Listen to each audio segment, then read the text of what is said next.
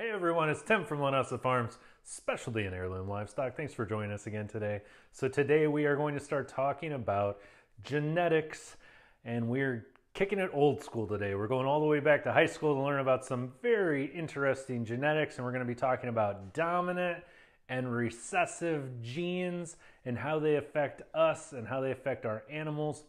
So stay tuned to find out more.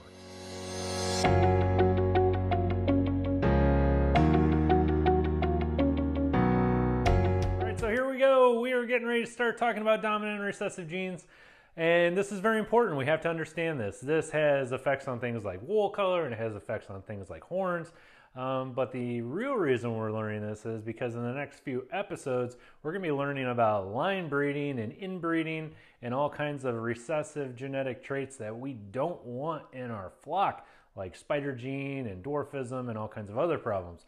So before we can talk about the stuff that really affects you, we need to talk about the stuff that kind of affects you. So when we have our mom, sheep, and we have our dad sheep, and mom and dad both have a specific gene type, and we'll explain this in a little bit. They give one of these genes, we call them an allele, they give one of these to their baby, and baby develops its own gene type. And so what we're going to talk about is we're going to talk about these things right here, these genes. We're going to talk about what they mean and how they work. So there are dominant and recessive genes. I'm going to use the term gene and allele interchangeably. I'll try to make it make as much sense as I can. But an animal's gene type, it can look lots of different ways. So in this case, we're going to be talking about polled and horned animals. So just for example, a horned animal, a horned goat, we'll say. So a horned goat. A horned goat, his genetic type looks just like this. And then we have that goat. I'm not a very good goat drawer, so just hang out with me. He has horns. So this is our genotype.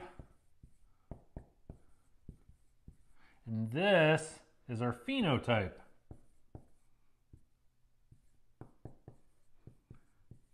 Genotype is what we have, what our genes actually say, and phenotype is what we look like. And in this case, it looks like we have horns. So this translates into this. Each one of these are called an allele. All right? So each one of these is called an allele. And as you recall, we get one of these from mom and one of these from dad. So now let's talk about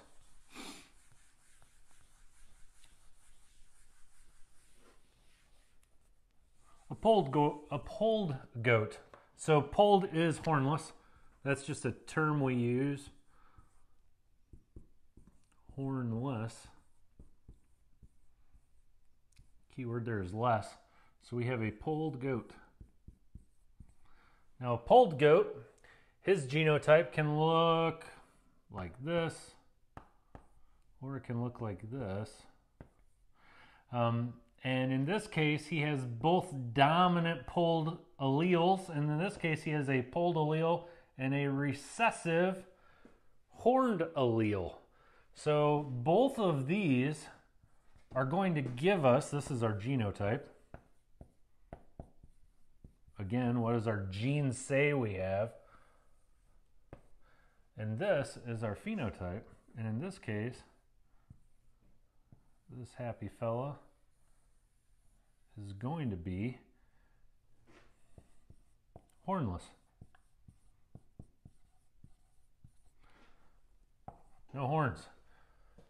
So what's going on here? We see that he has the horned allele. Why are we not seeing it? Well, the reason we're not seeing it is because of this right here, dominant.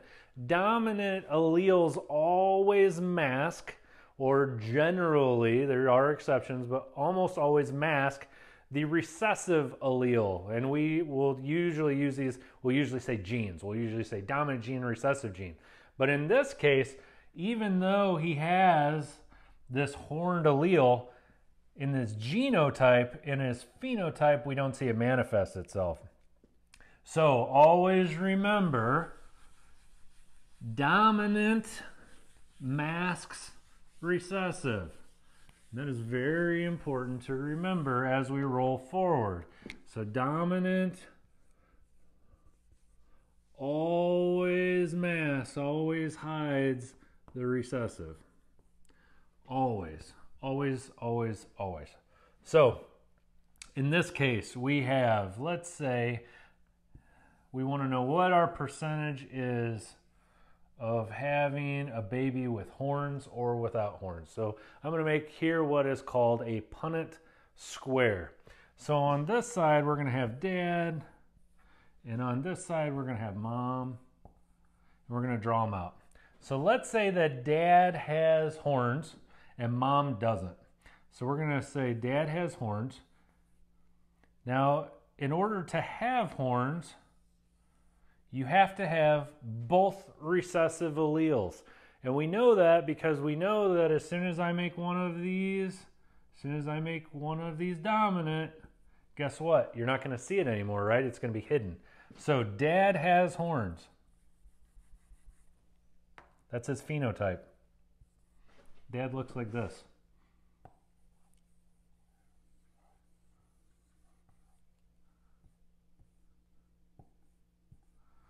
Okay. Mom is polled, and we're going to make her look like this. So mom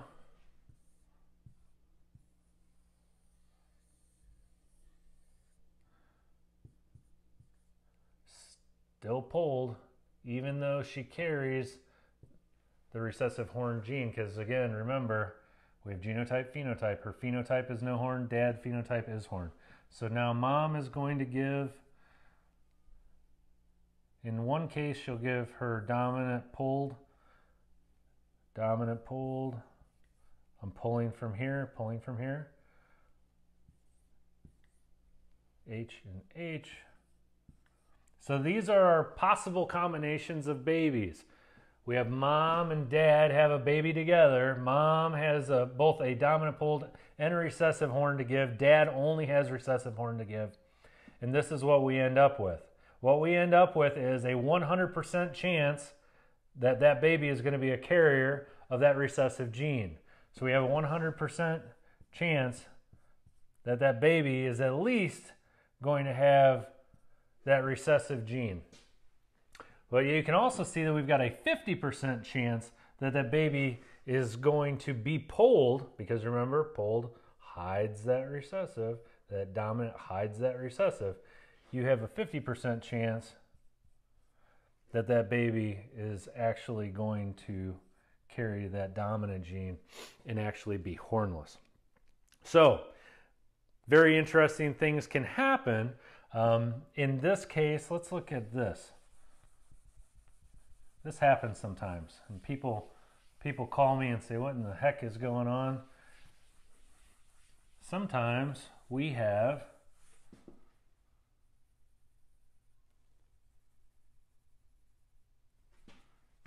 two polled parents.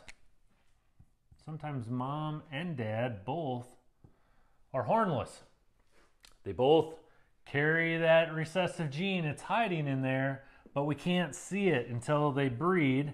And in this case, dad carries the polled gene, mom carries the polled gene, but oh, guess what? They both carry that recessive gene. So now what happens? Well, let's see. Uh-oh. And there it is. We have a 25% chance that that baby is going to be horned. Even though you couldn't see it on either one of them, their phenotype was they were hornless, their genotype said otherwise, and it was hidden in there. And now we have a 75% chance that that baby is going to carry that recessive gene, and a 25% chance that that baby is actually going to have horns. So that can happen. You can have two parents that are polled and they can have a horned baby. Now, can I have two horned parents? Can I have two horned parents that have a polled baby? Work through this with me. So I've got two horned parents, and we already know that they have to look like this. So now what happens? Well, dad's got this, mom's got this. They only have recessive genes to give.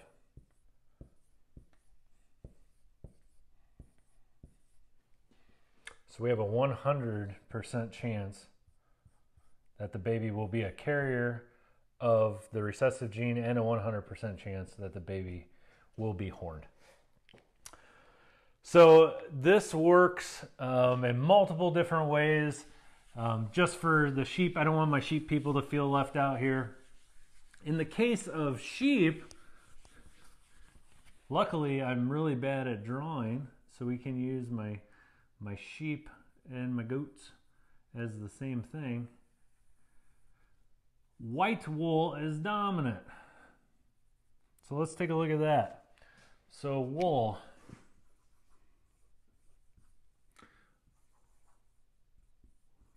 White wool is dominant. Black wool is recessive. And we're not going to go through all of these all over again, but what you'll see when you'll see this manifest itself is when people try to crossbreed. So if you're a breeder, and let's say you raise Dorsets that are always solid white, and then you have a natural color sheep, let's say you have a really nice Hamp, and our Dorset up here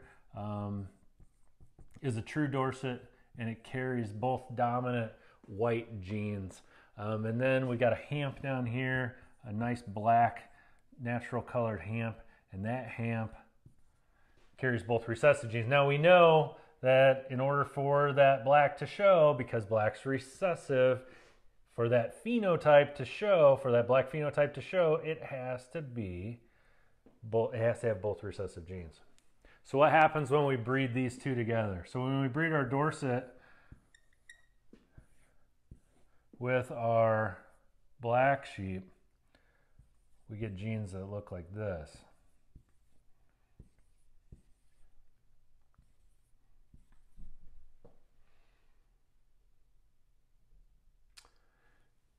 Yep, that's right, right?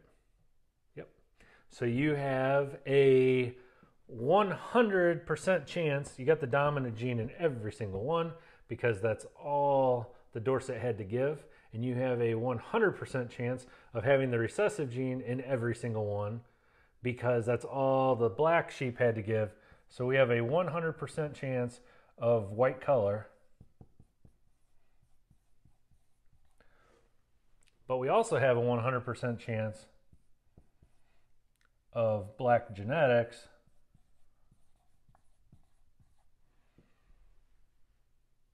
We have a 0% chance of black color.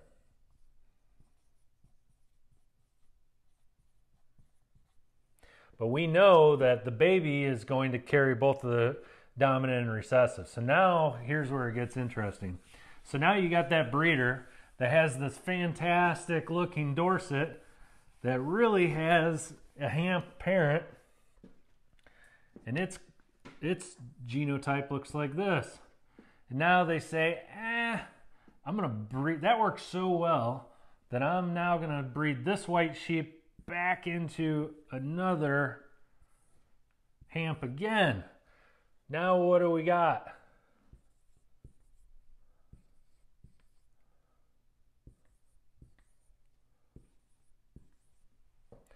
Well, now we've got a 50% chance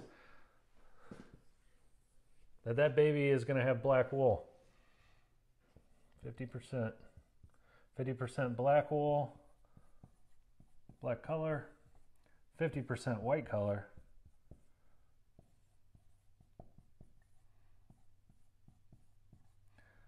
and 100% chance of the black color gene.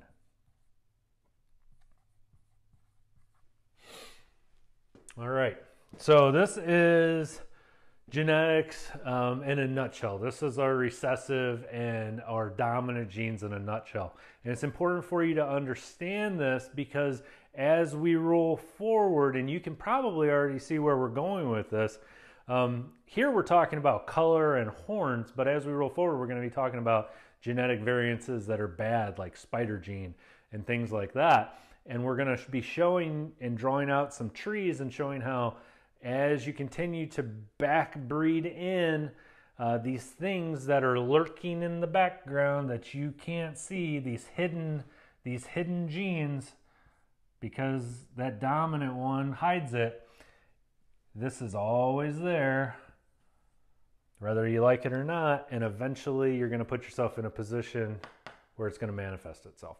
So that is it. I know I just threw a ton of information at you. If you have questions, comments, concerns, let us know. I am Tim from Linessa Farms, specialty in heirloom livestock.